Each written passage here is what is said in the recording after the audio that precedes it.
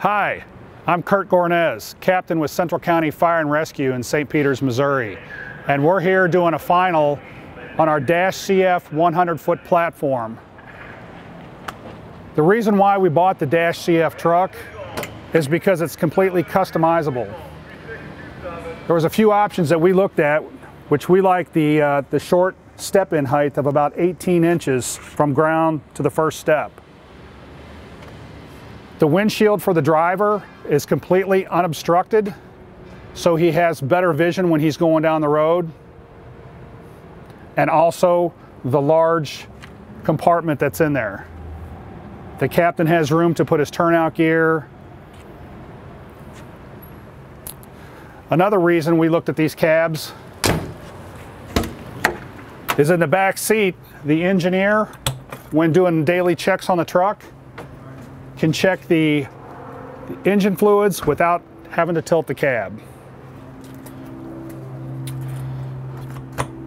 And also with this cab, what we did is we removed the rear-facing seat and we put in a compartment storage area for the engineer's turnout gear. He can store all his belongings in here.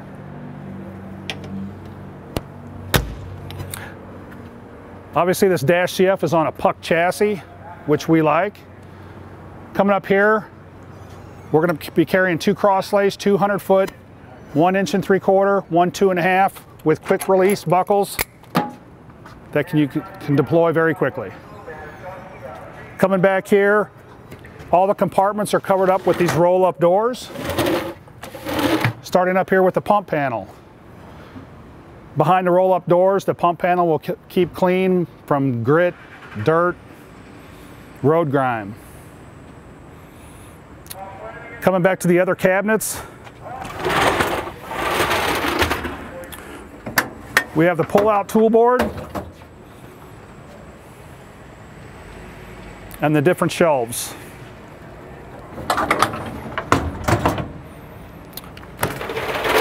We also utilized the pull-out tilt-down shelving.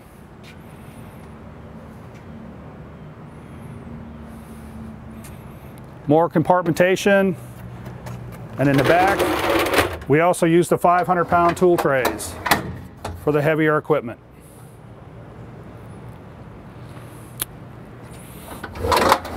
Now, being as this is an aerial piece, we come to the back of the truck where we have an assortment of extension ladders, different sizes between 35 feet, 28 feet, and that are easily to deploy.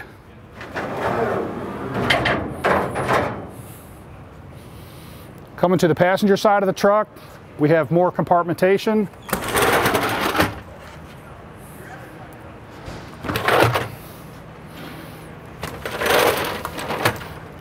With one, we have a swing-out tool board.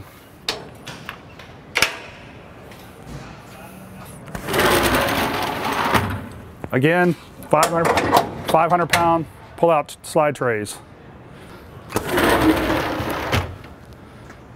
And again, all these shelves are adjustable, so if you have equipment that doesn't fit, you can always move the trays up or down. And again, you can utilize the crosslays on either side of the truck.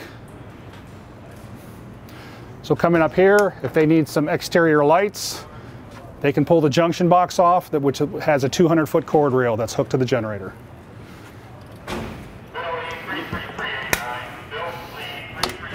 Again, back here, we removed the rear-facing seat and we installed an EMS compartment. It can be utilized from inside or outside. We have an 1 3/4 inch bumper line, 100 foot, that we can use for car fires, safety, extrication.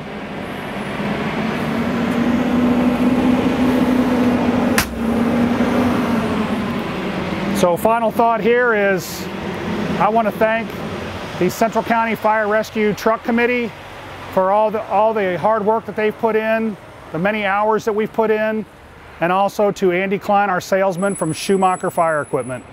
Thank you.